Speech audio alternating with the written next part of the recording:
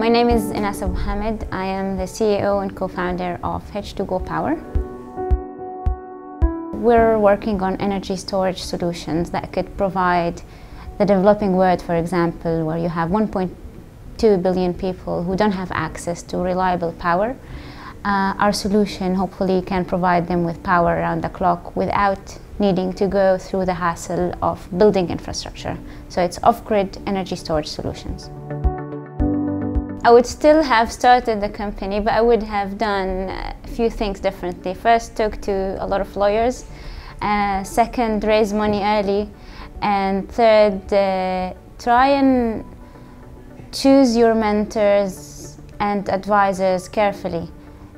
Choose the ones who believe in your project and know its value and can actually help you in your specific field. I would say to the world that there is a lot of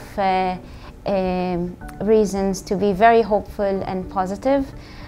Being part of the Innovators this year looks like there are 35 young people in Europe only working on every single problem that one can think of around the world. So there's a lot of solutions to many problems in the world. That's why there's a lot of scope for hope.